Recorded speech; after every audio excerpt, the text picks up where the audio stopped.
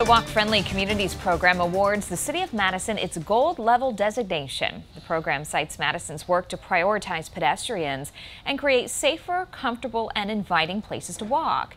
Madison is the first city in the state to get the gold level designation and one of only 16 cities in the country with the same ranking.